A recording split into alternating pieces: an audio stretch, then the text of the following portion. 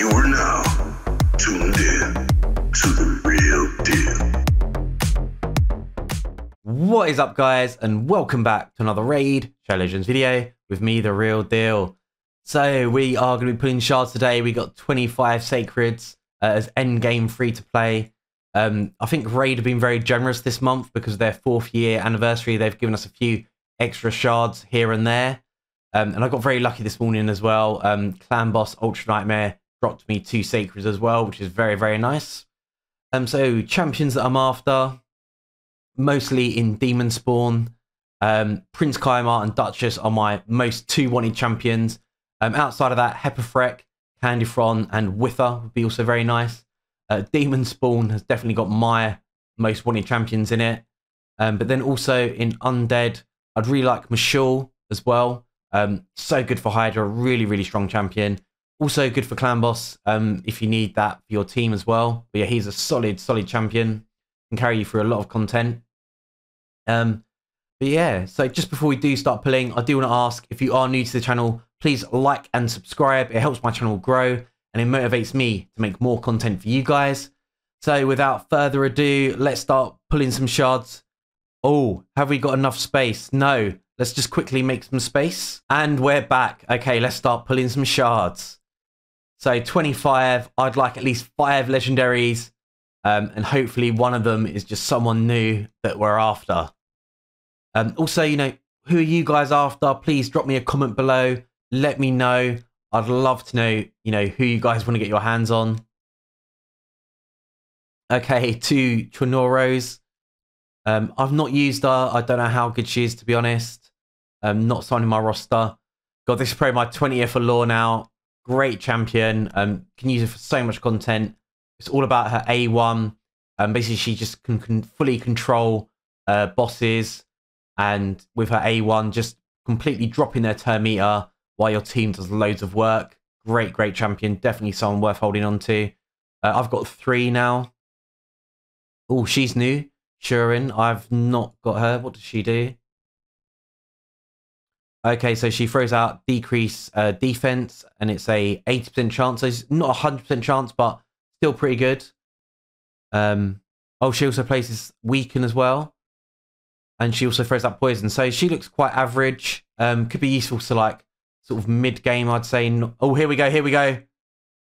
Oh my God, Lissandra! I have wanted this girl for so long. Great champion. You can use her for like Fire Knight.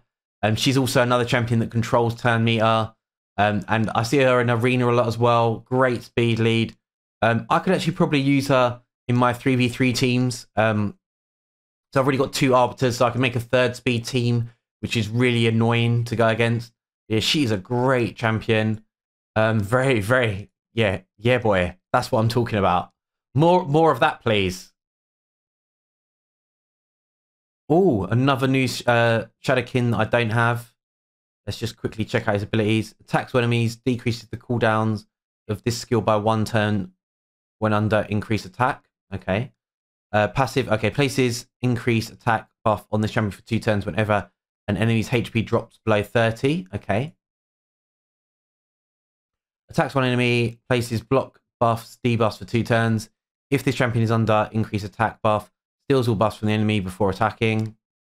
Okay, so sort of strips. Okay, I would say this guy looks pretty weak to me. Single target on those 2 abilities. Yeah, no, he's not looking great to me. I would probably, I wouldn't invest resources into him. Mr. Nipple Rings himself, Steel Skull. This guy is pretty awesome, to be honest. Pretty underrated. You can use him in Clan Boss. You can use him in Faction Wars. You can use him in Dungeons, especially up to like level 20, especially early on. Good to like sort of mid to late game. Wouldn't use him end game, but still good like late game. I've leveled him up, but I've not actually used him yet. He's a Hex champion. Don't think he's that good, to be honest. Amina, not used her either. Probably not that great. Here we go. Oh my God, Hepafrek. This guy is like top tier arena right now. There's different ways you can build him. Like, I think the best 2 builds are either Stone Skin or Swift Parry. But yeah, hits really hard, has like a really cool, unique passive. Basically, whenever an ally is killed, basically procs his A2 that basically just hits really hard. It ignores 50% of the target's defense. Yeah, just an absolute beast of a champion. This guy is an instant 6-star for sure. Yeah, wow. I was not expecting that. Two legendaries that I didn't have. Oh my god. But yeah, Hepafrek, he is like probably top.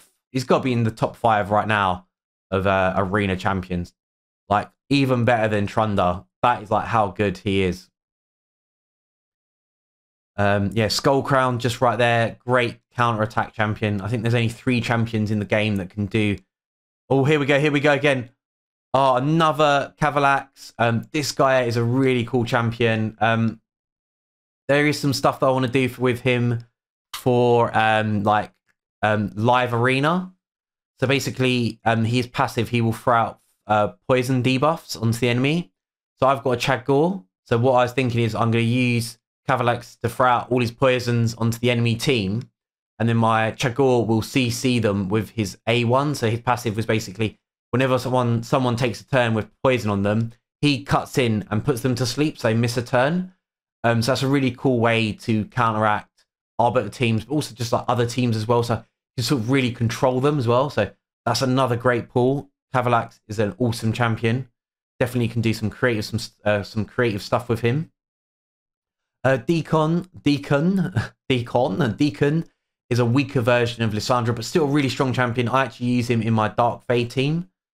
So yeah, he's a solid champion. He can do loads of stuff for you. You can still use him like in Classic Arena as well. Push back at the turn of the enemy. Mystery of him, she's okay. You can use her for like a budget team to complete level 21 in Faction Wars. And only get up to level 50 as well. So she's still pretty decent. Not amazing, but I'd say pretty solid. Another champion that I've not really needed to use. Not sure if they're good, to be honest. But yeah, hopefully we get another legendary. We've got 6 shards to go. Come on. Oh, this is an interesting looking guy. But yeah, come on. One more Lego. One more Lego. Oh, Bushy. Do with a bit of a trim. Come on. Okay, so this is a new epic for me from the Sylvan Watchers. I do need to start building up this team because that faction will open up soon. Okay, so he's an increased accuracy champion, which isn't... Oh, wait, so it's buff. He only does it himself, though, so he's not an AoE increased accuracy, so that's not great, to be honest. And he has like 100% chance to put out decreased defense, though, so that's pretty good. Drop AoE drop defense champions are really strong and really valuable. Of course, you can still use like War Maiden, though, so, you know, mid to early, this guy's probably pretty good, but he will fall off late game. Definitely better options out there. Cornelia, pretty cool champion, pretty unique, does lots of sleeps, and we've got two shards left. Oh, come on, man. Come on. One more. Ah, okay. So we didn't, I mean, I still got a decent amount of legendaries and 2 unique champions, and both of them sort of S tier, I would say. So really, really pleased with that. Couldn't ask for much more than that. Thank you so much for watching, guys. Please leave me a cheeky thumbs up. Make sure you smash that subscribe. And also, you know, what content do you guys want to see? I'm thinking about doing some more champion guides. Also, I want to try and do some hard dungeon content. But yeah, let me know what you guys would like to see. Please drop a comment below, and I'll catch you in my next video. Peace!